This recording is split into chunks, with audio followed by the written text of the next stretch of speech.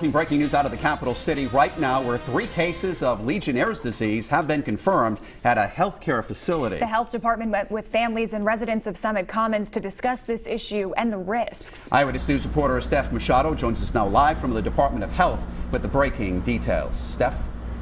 Well, the Department of Health just held that meeting with families of the residents at the Summit Commons assisted living facility here in Providence.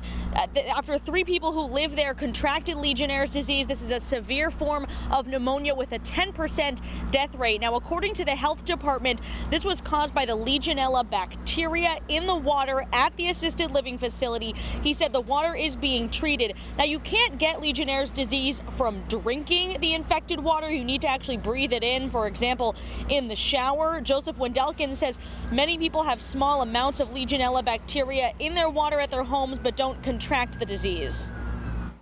What happens is, unfortunately, when we see a lot of cases of Legionnaires' disease, it tends to be in assisted living facilities and nursing homes. And that's really for 2 reasons.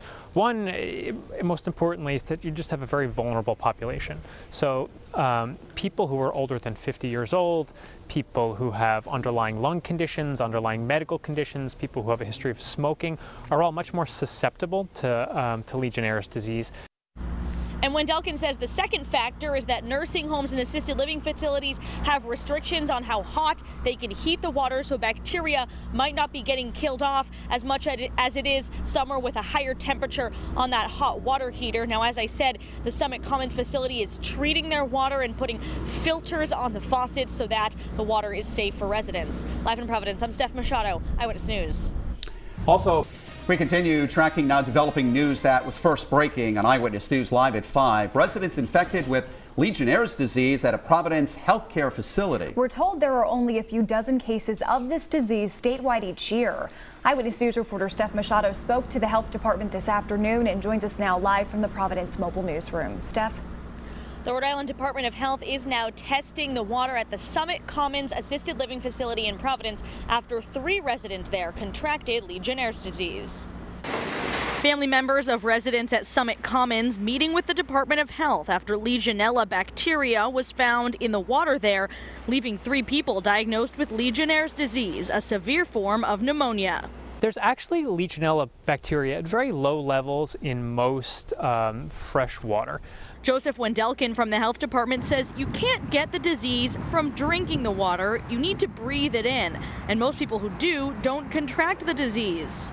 It tends to be in assisted living facilities and nursing homes, and that's really for 2 reasons. One, most importantly, is that you just have a very vulnerable population.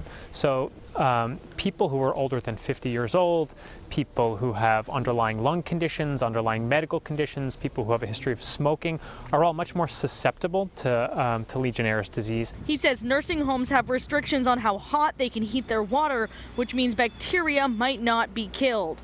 The facility is now treating the water with chlorine and putting filters on the faucets and shower heads to stop bacteria from flowing through.